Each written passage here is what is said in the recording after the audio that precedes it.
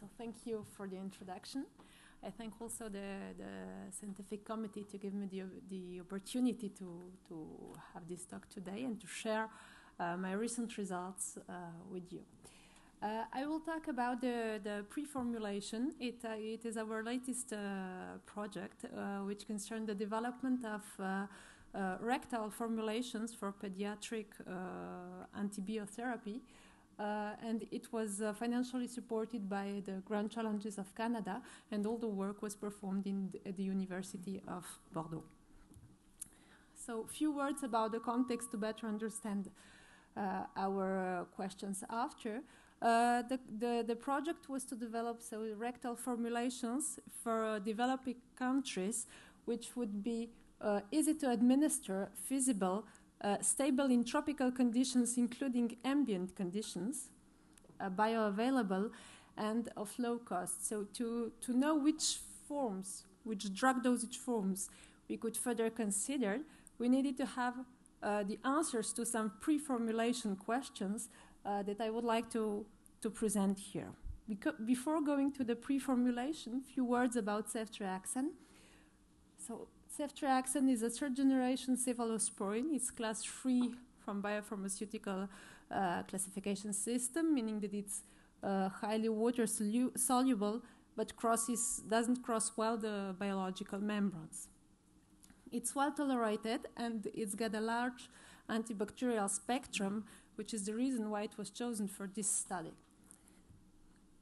The commercially available formulations for these antibiotics are extemporaneously reconstituted solution for injection, and the fact that it was extemporaneously reconstituted let us think about its stability. So we went on first with bibliographic and then with some preliminary screening concerning its stability, and it turned out that ceftriaxone was rather unstable molecule.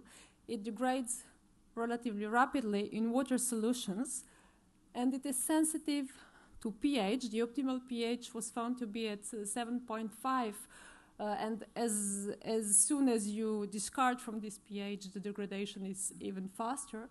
The temperature and oxidation can also induce some degradation.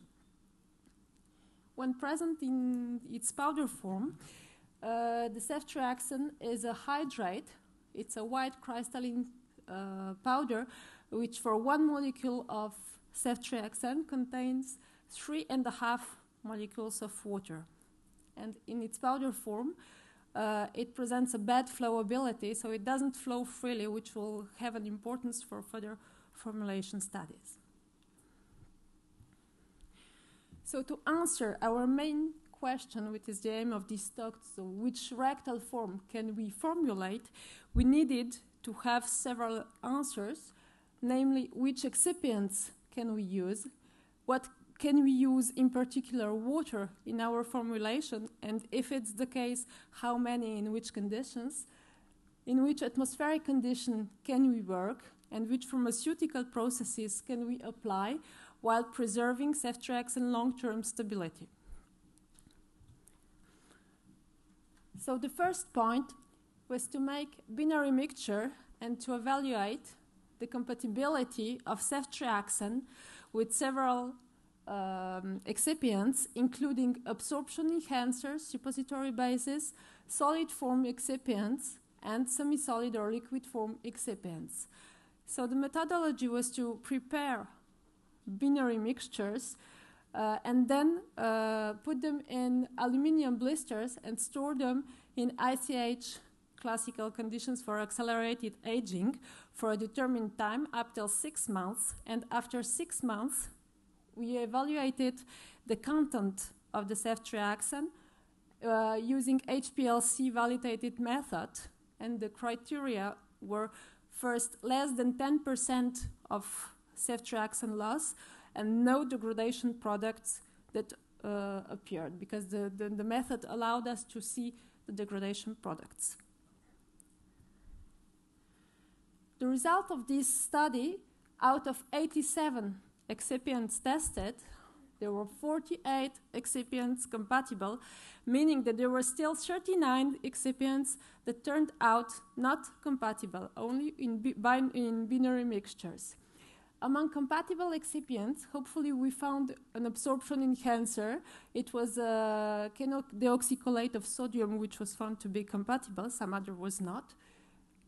Then excipients for solid dosage forms was nearly all compatible. However, we had difficulties to find the excipients either for suppository bases, none was compatible, or for liquid and semi-solid dosage forms. In this case, some excipients turned out to be compatible, but a lot were not. We established at the end of this work a list of compatible excipients. A specific interest was put on the water. Preliminary results showed that water solutions were not stable.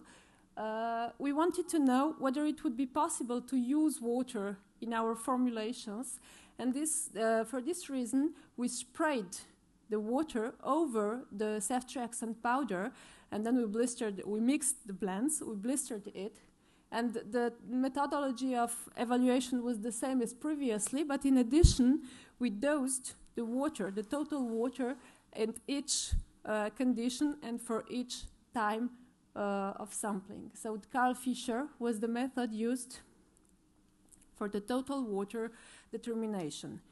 So here are the results.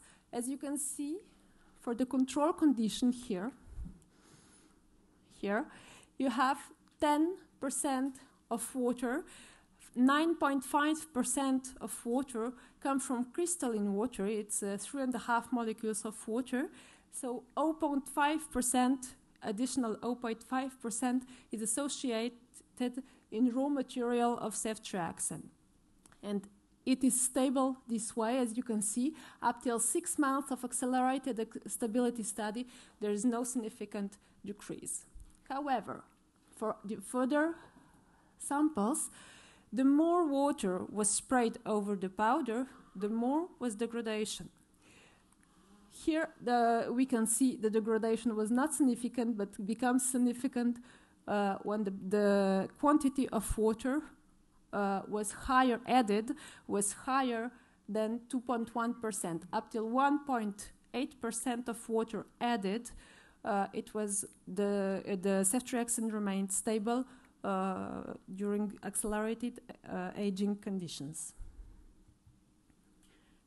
Another point about the water was the question was the water which is put in the formulation can degrade ceftriaxone, but does ceftriaxone take water from the environment, namely from the atmosphere?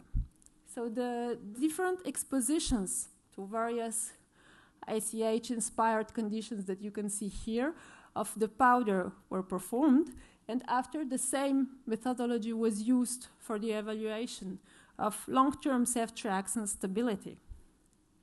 The results here show that ceftriaxone was not significantly degraded in all these conditions, meaning that it does not seem to be very hygroscopic. And the idea beyond this study was to know whether or not it would be possible at the end to produce the forms in local tropical conditions. And it could be the case. An additional point that we wanted to study was which pharmaceutical processes could be applied to the ceftriaxone while preserving its long-term stability. So this is the reason why the powder underwent grinding, compaction and crushing, wetting and drying, and lyophilization. So compaction and crushing here was to simulate dry granulation process, because at the beginning I told you the ceftriaxone is a powder that does not flow freely, so granulation could be possibly considered. And wetting and drying here was to simulate wet granulation process. So the same methodology was applied once again. And here are the results. As you can see in green here, when ceftriaxone powder is wetted but well dried after, meaning that we checked that the water content at the end of drying was comparable to the control condition, the long-term stability of ceftriaxone was preserved after 6 months of accelerated stability study. It was the same result for lyophilization. However, when we applied physical forces to the powder, like in grinding or in compaction and crushing, a moderate but still significant loss of ceftriaxone was observed after 6 months of stability study, meaning that these two conditions could alter a long-term ceftriaxone stability. We went on a little bit and we tested, we applied X-ray diffraction, and here I'm presenting you the samples which induced ceftriaxone long-term degradation, which was spraying addition of water at relatively important quantities, and here is the example of grinding. And as you can see, there are some differences in the diffractogram here and here. The question that remains open for the moment that we are still working on, because we applied this strategy to all conditions, and there were some small modifications even in the cases where no long-term degradation was observed when ceftriaxone remained stable.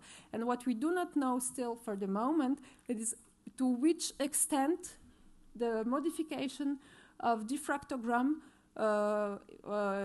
after impacts the long-term stability of the ceftriaxone.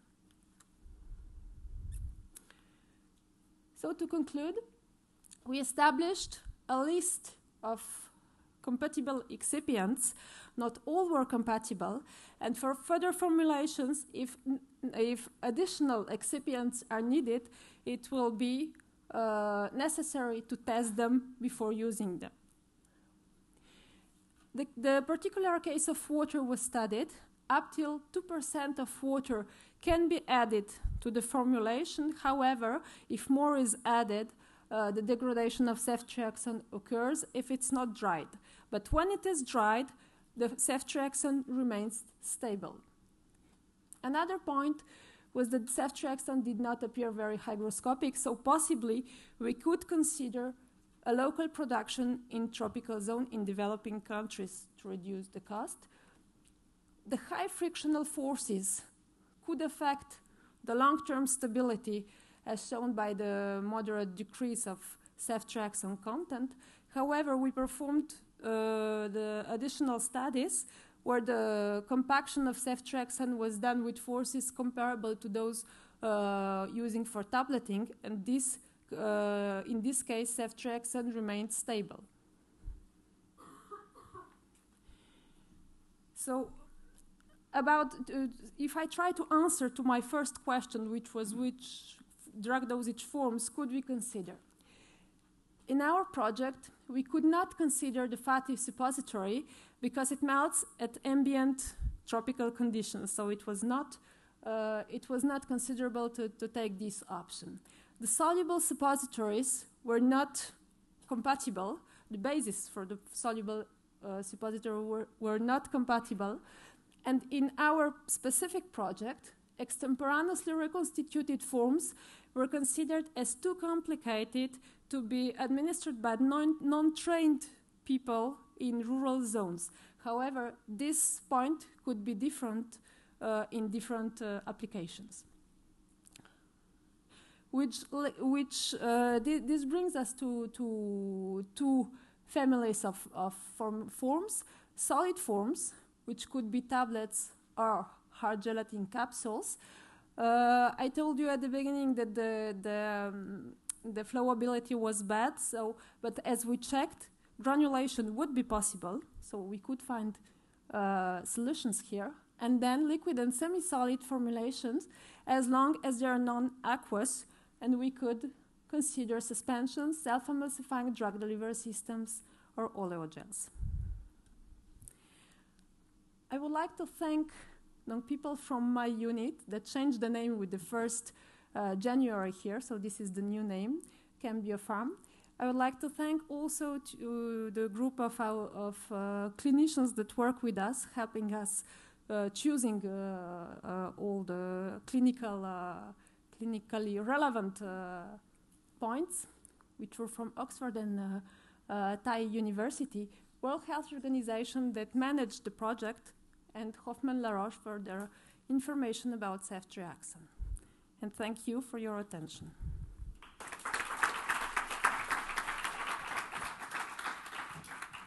Thank you very much, Professor Kauss. So are there any questions, comments? Yes, please. Is there one there? No.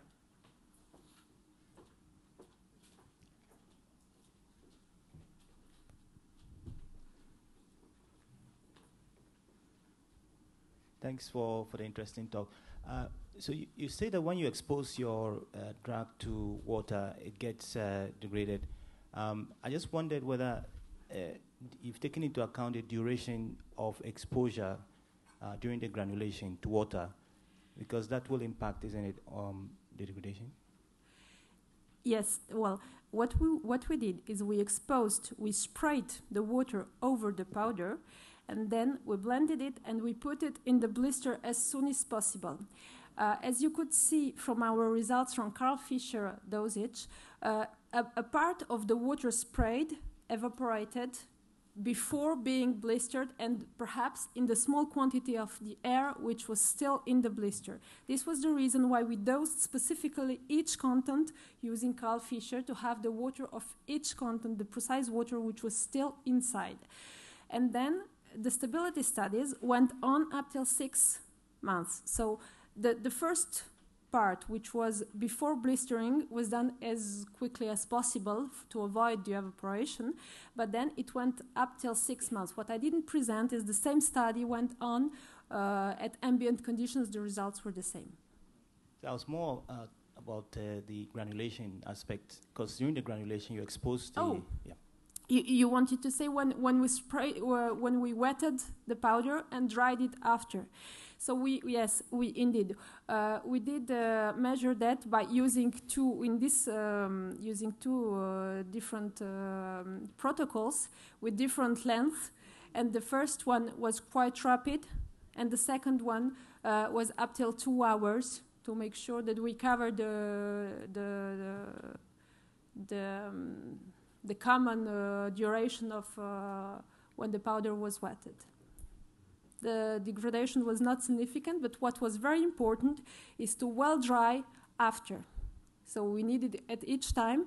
The loss on drying was not precise enough because we had some crystalline water which left also on the loss on drying effect. This is the reason why we needed to make a Carl Fischer determination. And what was important was not that much the time of the wetting, but the drying that was after. Thank you. Are there any further questions? If not, thank you once again, Professor Kauss. Thank you. Presenting the certificate.